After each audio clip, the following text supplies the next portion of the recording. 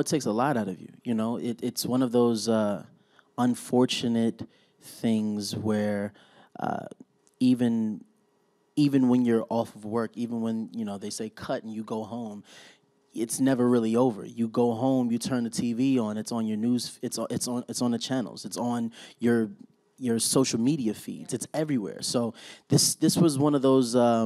Well, for me, this was one of the roles that probably took the most out of me because you were so vested in it every single moment that you were doing it.